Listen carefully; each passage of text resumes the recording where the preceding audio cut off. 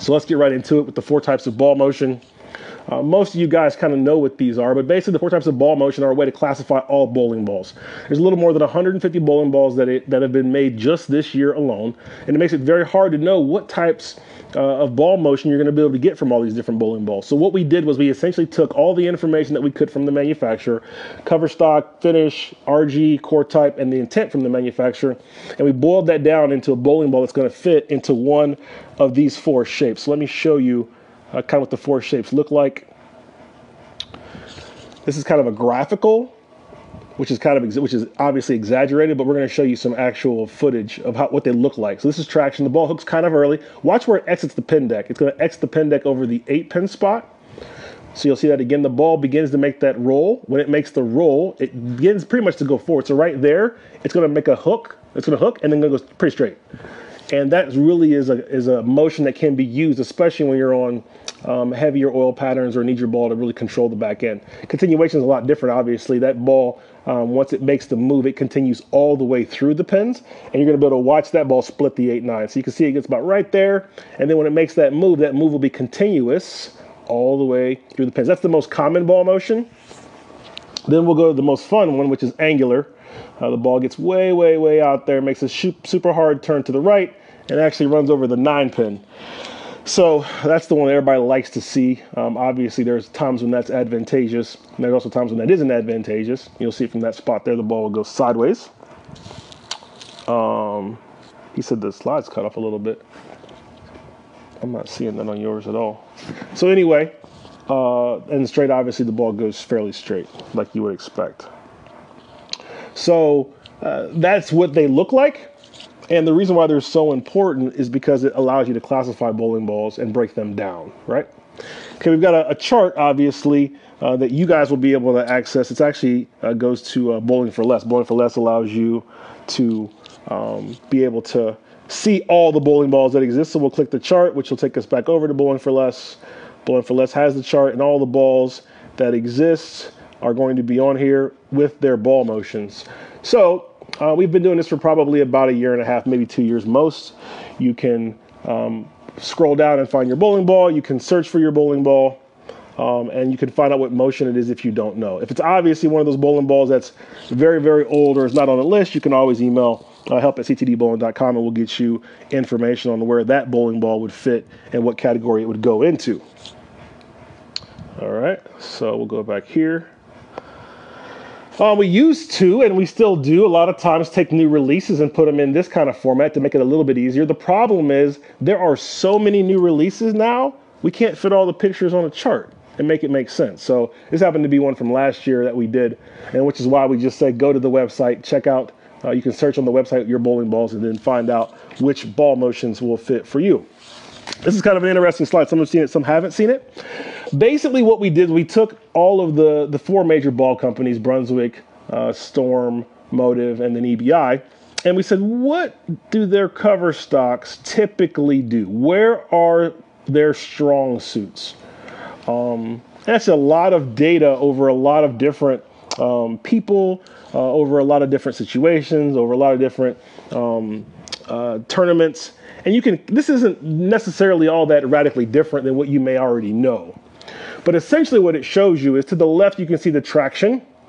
In the middle, you see continuous. And on the right, you see angular. And what we're showing you is effectively, if you look at the companies, just from a cover stock standpoint, this is where they are their best. The Brunswick Deviate Radical family tends to be best in that traction to continuous category.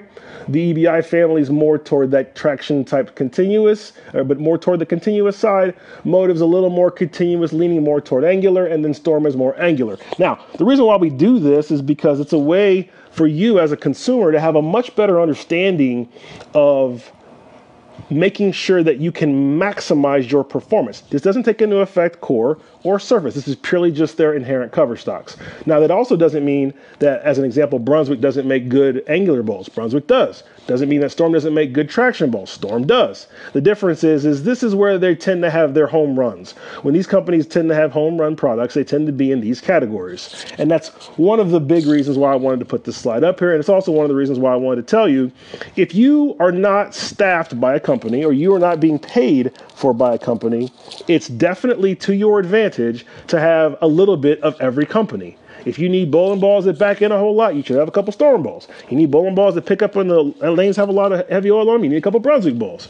And then obviously the balls in the middle are the balls in the middle too. So essentially what I'm trying to show you here is it's very, very important, unless you are being paid by a ball company, to really have a bunch of different cover stocks. And that really means having different companies in your arsenal.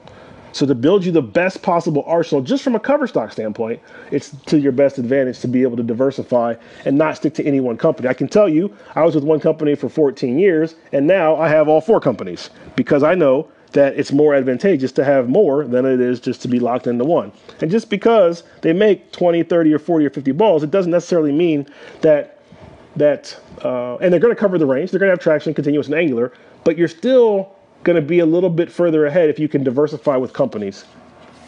Here's a kind of an interesting play on that too that will help you get a little bit more of an understanding. So what I did was I kind of broke this down a little bit with some examples that may make some sense. So basically, one way to look at it, or another way to look at the 4 types of ball motion when it comes to these cover stocks and companies, is Brunswick tends to have speed dominant players have the most success with their brand. And the example that I used was Sean Rash. Sean Rash is definitely a speed dominant high rev player. And because of that, I believe that that's part of the reason. Obviously, he's a phenomenal talent, but that's part of the reason why he matches up so well with the Brunswick equipment.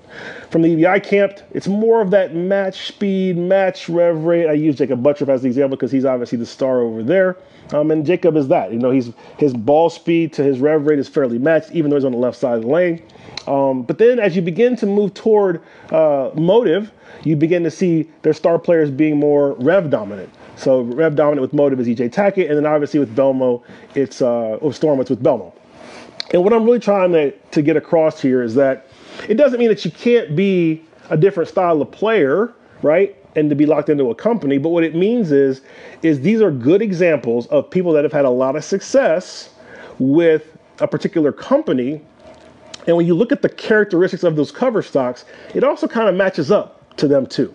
So the last example I wanted to give you, and this is to me is very topical because I've had conversations with Ryan Simonelli myself, is Ryan Simonelli as a player is speed dominant, high rev, but speed dominant. He initially was with Brunswick. When he was with Brunswick, he was winning titles. He won 6 or 7 really fast with Brunswick. He then switched, went to Motive, struggled for a bit, and now he's a free agent.